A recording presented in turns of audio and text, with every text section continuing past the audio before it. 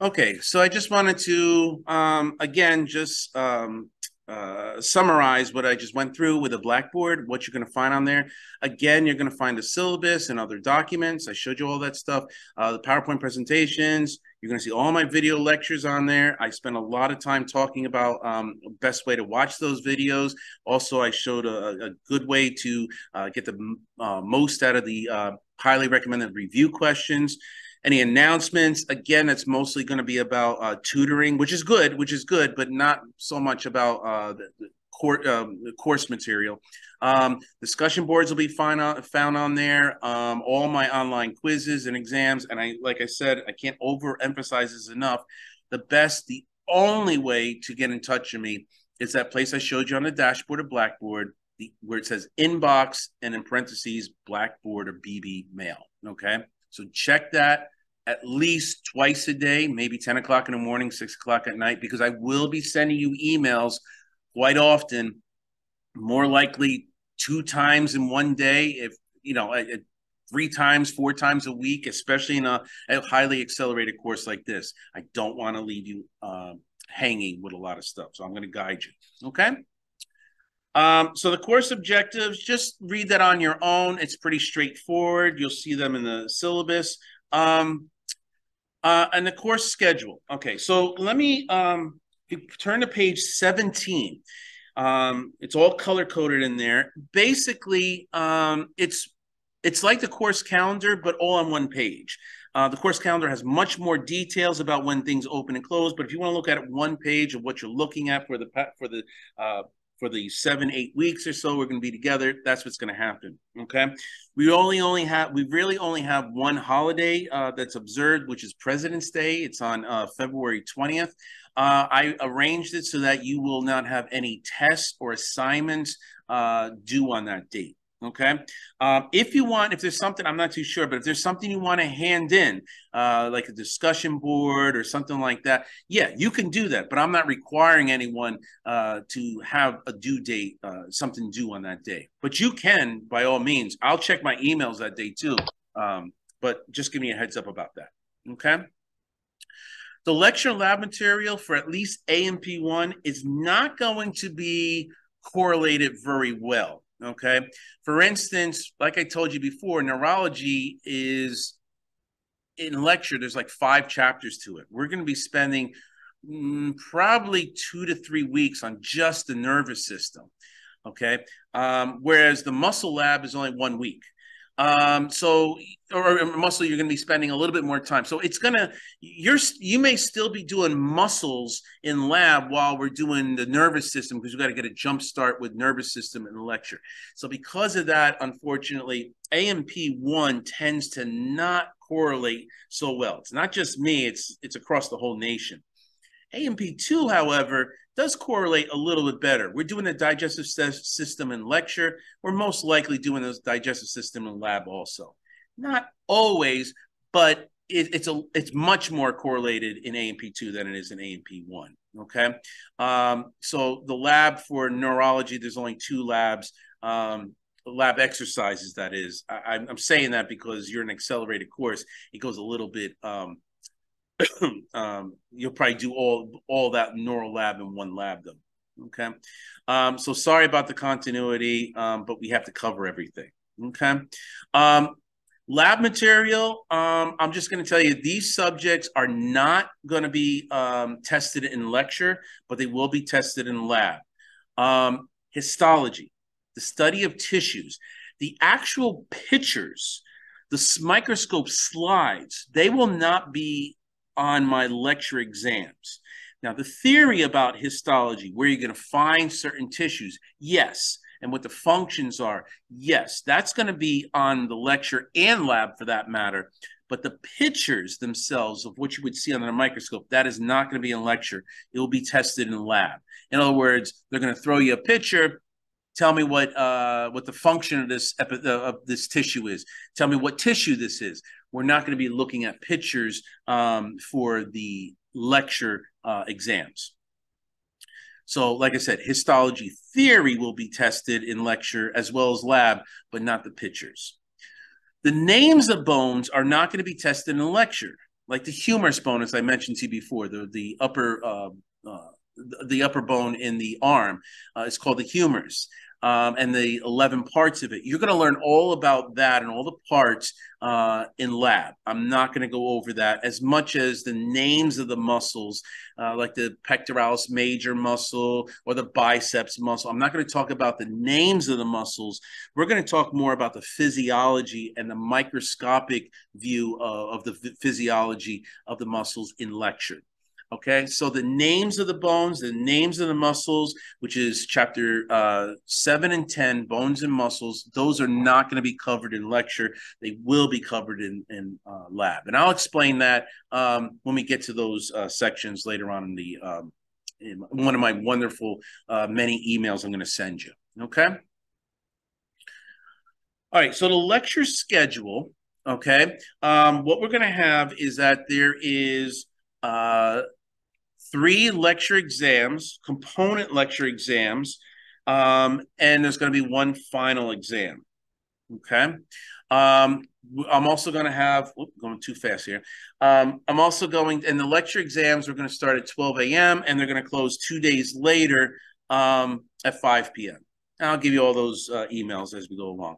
There is going to be a bonus quiz. The way that I like to put bonus questions on my exams, but the way Blackboard's is set up, I can't do it online. The online exams, it doesn't, you can, but it becomes tricky on both my end, creating the exam, and how to explain it for you. So I'd rather not do it that way. I have a separate bonus quiz that will be towards the end of the semester. And I'll talk more about that bonus quiz, which will add points to each one of your lecture exams if you want doing the bonus quiz. I also have lecture quizzes. The lecture quizzes, there are going to be 10 of them going to each chapter, okay? And it'll open 8 a.m. and it'll close 8 a.m. 2 days later. So you only get 48 hours. You'll have 10 minutes. No, I made it so you have 14 minutes to take them. So once you push start, that's when the time clock begins. But you have 48 hours to complete it, okay? There's many video recorded lectures, as I showed you. They're from my live lectures. Utilize them as your leisure. Take notes and study for them. You're going to get better and better with your note taking as you do those review questions. And you can revisit these videos whenever you want to help reinforce the material.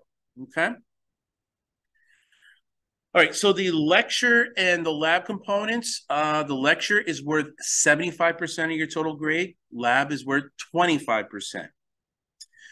There is a stipulation that you must achieve 60% in both those portions for you to pass the course. So what does that mean? Okay, what it means is that if in lab you have, and I'm just going to give you extremes. In lab you have like, you have 100%, okay? And in lecture, your lecture grade is 50%, okay? Now, your grade is going to be like a 70% or so. That sounds like it's passing. But because your lecture grade is less than 50%, I mean, less than 60%, you still fail the course, okay? So I don't know if I did the calculations right, but it's that kind of concept, is that if you have 100 in something, or you have a 80 in something, and you got a 50 in something else, or 55 in something else, if your grade is still combined with the 75-25, that's still in a passing range, like 72%, you still fail because one of those portions is still less than 60%. Okay, so keep that in mind. All right. There's the equivalence that you, again, that's going to be the first 11 pages of the syllabus, but that's pretty straightforward. Okay. Now I have a syllabus quiz. We're on page 18 now. So the syllabus quiz, it's 10 multiple choice questions once you watch this video discussion on the syllabus, and you go through the syllabus, then I want to make sure you got the highlights of it by asking 10 questions. They're multiple choice questions. You have an unlimited time to do that. However, it is going to be worth 1% of your grade. So it's mandatory that you do it. Otherwise, you don't do it, you lose that. So the highest grade that you could possibly get is a 99. That's what I'm saying. It's 1% of your grade. It's open once Blackboard opens, which is day one, and it will close on day two. All right. Usually I give you a few more days if it was a full course, but this is only 7 weeks, so I got to speed it up a little bit. So you have until day number 2 by 8 o'clock. Okay, January 19th, 8 o'clock. It must be done. Now I'm giving you unlimited time, so you could open it, come back to it, that kind of thing. There's no time limit. However, there is a due time that it is. Okay, so make sure you do that. The lecture exams. Okay, there's 3 component exams. They're going to be about 75 to 80 questions each, 100 points each. So you'll get a percentage. You'll get 75 minutes for each one. It opens on a certain day and closes 2 days later. So it's really open for 3 days, but not 3 full days. I think it's like 65 hours that it's open. No lecture exam can be dropped. There's no makeups. Okay. There is one comprehensive exam that's done at the end, of course. It is a departmental exam. In other words, the 3 component exams are ones that I made up, but the departmental exam is what the department makes up. I'm not so concerned about that, and you shouldn't be either. I feel as though I'm the coach and you're my athlete, and I could train you for any kind of marathon. It doesn't matter if I train you through my exams. I'm training you through every exam. And you should be able to, because I go through all the objectives, and that's what the department does, is that it goes through the objectives and make sure that you could answer questions from the objectives. So I'm doing all that. So I'm not so concerned, and you shouldn't be either. The only thing you should be concerned, obviously, is because it's a comprehensive exam. You got to go back and study those things. But you could take on that exam, okay? And of course, that can't be dropped, or there's no makeups. And you'll have this usual 65 hours or so to take that exam, okay? These 4 exams are going to be proctored by ProctorU. So that's what you need to do. These are the only ones that'll be done through ProctorU. So these 4 exams, like I said, it's about $6 for each one, $6 to $8. So you're looking at $24 to $32 is what the price should have been. And he should have done it when he registered. That's my understanding. Okay. But it is the responsibility of the student. Lecture quizzes. There's going to be 10 lecture quizzes. You'll have 10 questions for each one. That's wrong. It's not 10 minutes. You will have 14 minutes for each quiz. Okay. I do drop the lowest graded lecture quiz. This encourages you to say, where should I be at this point in the course? If you take the lecture quiz, you should be done with that chapter. Okay, so that's how you gauge yourself with that. Watch my video web links, and the quizzes are based off those video lectures and my PowerPoints. You'll have 48 hours to do it, and that's it. Once that time happens, if you miss it, you miss it. That'll be the one that you drop. Okay. Again, like I said, there's no makeups for these lecture quizzes. Now, with the lecture quizzes, I also want to tell you, and this is on page 19 now on your syllabus, you can have a 3x5 index card over here. Anything can be written or drawn on them front and back. I do this with my live students too, so this is kind of, this slide is also helping them. I kind of use the same one. Xerox or scan items can't be permitted on it. No extra pages. Some of these students try to get really creative with this. It's just one 3x5 card. It really just encourages you to read and watch my PowerPoints and web links, and it also helps you collect your thoughts on certain highlights that maybe it's too heavy for you to manage at this point, but I will be ready for the lecture exam, that kind of thing. You can only use one card, only use for the lecture quizzes. If I see that you're using these for any other exam, then that'll be considered cheating, and it'll be dealt with appropriately. I know this is difficult to monitor online. Just be mindful that you're not going to have these cards available for you for the lecture exam. So just kind of train yourself, okay?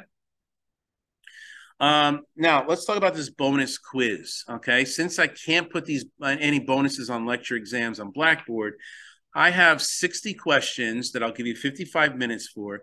You'll have a 5-day time frame to take it, but only one sitting. It occurs just before the final lecture exam, and it's going to be comprehensive, just like the final exam. So treat this bonus quiz as like a mock final exam, okay? Claiming all 60 points will increase each of your 3 lecture exams by 2 percentage points. So if you only get half the bonus exam correct, so you get 30 points, that means you'll get 1 percentage point added to each of the exams. Okay. It can't hurt your grade in any way. It can only help it. And it's a good opportunity to see your strengths and weaknesses before the final exam. Now, with this one, I will allow you to take it 2 times. And I'll take the best grade of the 2 that will be recorded. Okay. Now, this bonus quiz is going to be taking questions from a pool bank that I created that had like, I don't know, 250, 300 questions. So chances are, I don't want to say chances, you aren't going to get the same questions. You may get a few questions that are going to be the same, but chances are you're going to get different questions.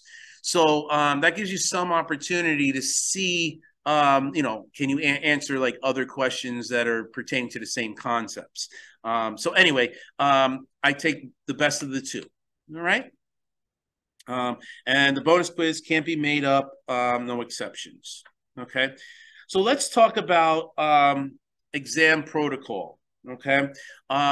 Using measure learning or ProctorU. Okay. Again, register for this today. You can only use Firefox or Google Chrome. You cannot use your smartphones or tablets. Create an account. The instructions, as I explained to you, are in the syllabus folder of Blackboard. Okay. You're going to need to download and install this thing called a ProctorU extension to your browser, whether you use Firefox or Google Chrome. You could use both. It doesn't matter. But it must be installed on any computer that you intend to use for an exam. So if you put it on one computer and then you want to use your mother's computer for lecture exam 3, you got to put it on her computer also. So you got to go through the process of registering on that computer also. Okay. Again, it's a 24-hour, 7-day proctoring service that CCM has used. The day and time that you choose, when you choose it, make sure you take care of all your bathroom issues before you take the exam, because you're not going to be able to get up and do that. Be in an area that's less distractive. Be in a well-lit area so that I could see your face. Okay. Clear your walls and desk area of any notes, diagrams, etc. No other digital devices, smartphone, tablets. Yes, even smart watches are going to be considered a form of cheating too. Okay. Dress appropriately. Okay. If you are going to go to the school, make sure you have your shirt on. I've had a male student not wear a shirt. That doesn't look very good. Okay. Let alone I've even had believe it or not, I could tell you all these stories, but I've even had a female student wearing a negligee on her bed talking. I had to shut down her Zoom session when I had to do, let's say, remote classes that were not live, but I had to do the synchronous online courses. Just dress as though you're coming on campus. Means that you wear a shirt, and pants and so forth. Okay. Webcam has to be positioned at the top of your screen. Make sure you have your photo ID, scrap paper if you're allowed, a simple calculator if you're allowed. You'll know. I'll alert you if you're allowed to have these. I think it's only one exam you're allowed to have. This is the first exam, but you'll hear about it in my emails. And you'll be able to find the exam in the assessments folder that I showed you earlier in Blackboard. And that's where you would open it up. Okay. Now once you open the exam, now ProctorU is going to give you instructions. It's going to tell you to face the screen, to take a photo. It'll then tell you to display your photo ID. And then when you start the exam, before you get to question 1, It's then going to ask you to pan your webcam 360 degrees, tilt your webcam so that I see your desktop, all right, and then reposition your webcam back to the screen so that it's facing you, okay? You can then begin the exam. Once the exam begins, the clock will start ticking and there is no pausing. Okay. Make sure I see your full face. I don't want to just see your forehead. I have to see where your eyes look. That is very, very important. Okay. So you have to keep your eyes on the screen. Otherwise, I don't know if you're looking at something else that you just pulled out. Okay. You will not be able to visit other sites, and again, you can't get up from your seat. So make sure you do all your bathroom responsibilities before. Okay, you take the exam. Don't answer the phone call. Just turn it off. Maybe put a do not disturb sign on your door for an hour. It'd be fine. Okay, or an hour or 75 minutes. And then when you're done, you just submit your exam when you're completed. Okay. So integrity issues. Okay. This is for all exams, lecture quizzes, bonus quiz, and so forth. There's no reviewing of the exam or quiz once you submit it. Okay. You're not able to go back to the quiz or exam to review what you received right or wrong. These exams are being used for other courses. And also, if you take the course over again, if you take that, I don't know if people are taking screenshots of the questions and so forth. I got to make sure that you are not making copies of this. So sorry about that in advance. Now, I have to say one other thing that you may request to look at your exam. And I have this on page 20, midway in there, where it says special note on reviewing quizzes and exams. If you want to know what you got right or wrong, we could do one or two different things. One, we could have a Zoom session together and I could go over the exam or quiz with you during the Zoom session, but you can't take notes. You can't take any pictures. You could only see what you got right or wrong. You could ask me questions, but I can't have you take any notes. The other thing that we can do is that instead of doing a Zoom meeting, that I could look over your quiz or exam and I could, based on what you got wrong, I could tell you concepts that you need to review for the final exam, knowing that you got these things wrong. So I could list certain things that you got wrong. So either or, I could do that. It's all stated on page 20 that I could do either or. Okay. But I can't have you just look at it without being proctored. Okay. There's a whole list of do's and don'ts. Just read them on your by yourself. It's on page 21 to 22. Some of them are common sense. Some are not. Just read them on your own before you do the exam, and I will remind everybody to do that also. In an email. All right, I do have a practice online quiz. We're on page 22 now. It's not graded. Points will not affect your grade. It won't help or hinder it. It's 12 questions pertaining to basic A&P material that you may have already learned. Try and do this on day 1 or 2 of the semester and get acquainted on how to navigate my online exams and how they're being formulated. Okay. Take as many times as you want throughout the semester. It doesn't matter. Okay. It's just to get you acquainted to my test style and a test format that you'll be doing for Blackboard. Okay. I do allow you to review your questions on this quiz only, but it's not permitted, as I mentioned to you before, for any quiz or any exam before.